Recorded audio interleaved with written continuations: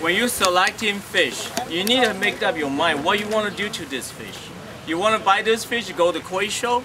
You want to buy this fish, you stay nice and bonsai, stay nice all the time because your pond is small. Or you want to buy this fish to go home to grow large. Okay?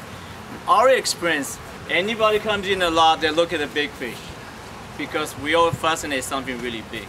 If an MFL was a bunch of Lolo guy or the basketball NBA is a bunch of Lolo kids, nobody gonna watch, right? Just like Japanese watch sumo.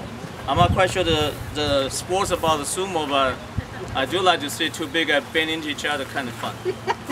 So the same token, we all like to have a large fish. You probably don't want to admit it, but I'm sure you like bigger fish. So in order to get a fish big, two ways. You grow your own or you buy a big fish.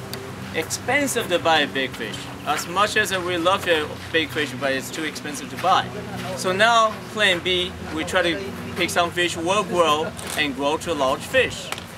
In order to grow, the fish will grow large, the few things that fish have to possess, besides the bloodline, right? You can see some family, you get one brother 6'5", another brother 5'5". So from the same gene doesn't mean all grow big. What I'm trying to say, all the famous line like Sakai, Dainichi, some fish, they're not necessarily all grow big, but individual fish that you select will make a difference. How we know the fish will grow big? Number one, the fish had to have a big mouth, big head, tall body, strong tail joint. God designed it that way, not us, right? Strong tail joint, the section right before the tail, the meat part. It's kind of like the horsepower, the swim speed. Faster they get to the food with a bigger mouth to swallow more each time. They're gonna grow big, naturally designed it that way. If you find something really small, triangle head, tight, short body, skinny body, when they grow large, they maybe grow long and skinny, they're not gonna fill up. You wanna have a body height to get that fish filled up. And then you wanna have a bigger head, otherwise like Mosa Chagoi. Body this big, head still that little. Imagine that you have once in a while you see some fat dog. The little tiny head with a big body. That wouldn't look good. You gotta have a large enough head to compensate. Say if you buy a German Shepherd puppy, you wanted a little puppy with a big head, big ear, big claw. Let the body catch up with it. You don't want to get a little dog and then next thing the body grow, the head stay the same. That wouldn't look good. And then in order to grow your fish, of course, your pond, your hardware. Nobody have a 1,000,000-gallon pond or 50,000-gallon pond. We all wish we do. But if you have a smaller pond, you can do for your fish is add your filter. Okay. A lot of time you buy a filter, a pressure sensor type that tell you this filter will do 50,000 gallons or 10,000 or 5,000, whatever. When they say that, I know this guy's not a koi keeper. Because in the same amount of water, how do you know how many fish you put in, right? So your filter always oversized. Say if you have a 5,000 gallon, you need to buy yourself a 20,000 gallon model. Because in their calculation is every filter media spread out with how many square inch. So totally how many square feet will support how much bacteria. But they forgot how many fish you're gonna put in there. So whatever they say usually don't work, you do times 3, times 4, and then you know the size you need to get. The reason you need a big filter is because the way we grow fish, we grow fast. Because I believe just like little kids, if they don't grow to 15, 18 years old, they ain't growing. If they do grow, that's a miracle. Right? I don't remember I grow any after 18. I wish I grow a little more. Right? So if you want a fish grow, usually the first year grow 8 to 10 inch is average. From 1 to 2 years old, like those 1 year old. 2 to 3 years old, if you can grow 4 to 6 inch, you're doing very well. And then from 3 to 4, so slow down, and then you don't grow in. After 5, 6 years, you rarely grow. Or they do stretch, they stretch maybe half inch or 1 inch a year. So since we want to grow very fast, that means we're gonna feed a lot, right? We do the test, we do minimum 3% body weight daily. Daily, not monthly, weekly, or yearly, we do daily. Which means if you have a 12-inch fish, it's about 1 pound. If you have 100 fish that size, you need to feed 3 pounds a day. So don't be shy to feed fish if your filter is big enough. But if your filter is not big enough, we go to plan B. We go slower with a better quality food, and then have a better condition, ready to go to show every week of the year. Okay, so if you want to grow fish fast, we suggest minimum 3% body weight and divided up percent of food to many feeding time. We all work, right? Most people, if you have a job, you should be very glad in this time of the year. If you work, you cannot be home feeding your fish. Andy, how can I feed them 12 times? Automatic feeder is a very cheap investment. When you work, he will continue to feed your fish as you instructed, whatever program you set up. Right? They're a lot better than we do. When we go to the pond, you're supposed to feed 2 handfuls, but they look hungry, you give it 2 more, still look hungry, pretty soon you have a drop belly. That fish ain't gonna grow this way when they start grow this way.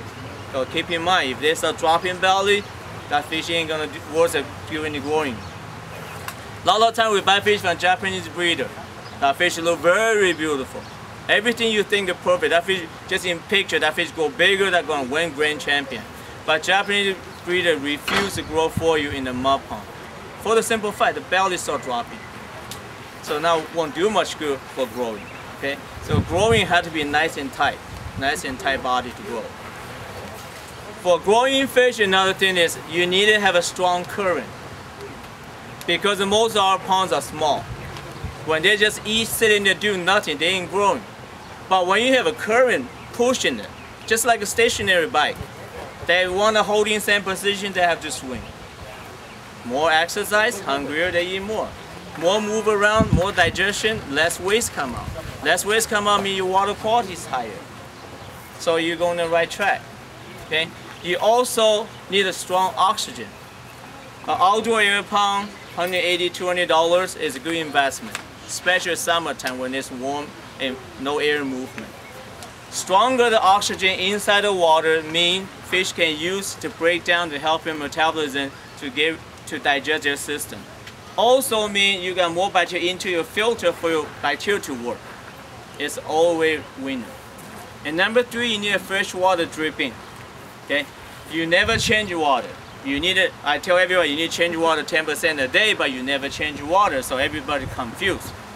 What I try to say, you don't want to drain your pond 6 inches down, and then have a garden hose shooting that 6 inch fuel right back up.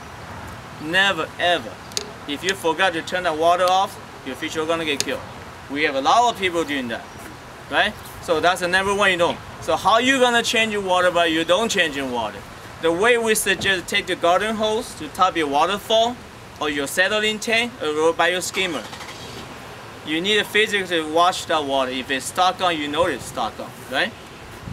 So water treatment, for example, if you have 5,000 gallons per hour pump to your waterfall, and then you have a hose with fast strip, say 10 gallons a minute, but the water been diluted, right? The tap water with your pond water was agitated through the waterfall with the sunlight.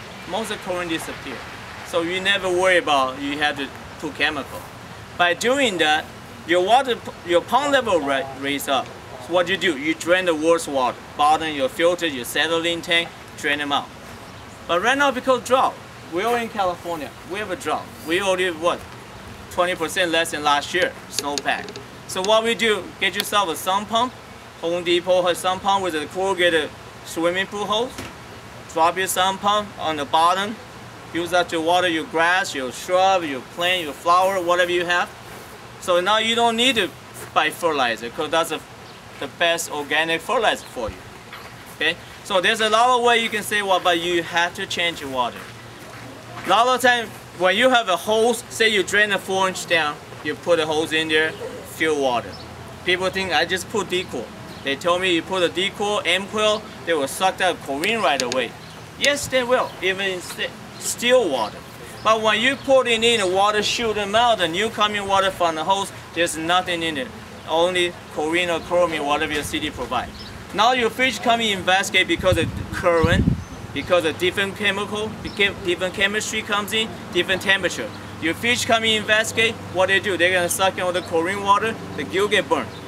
By the time they go away, feel sorry for themselves, you're gonna sorry for yourself.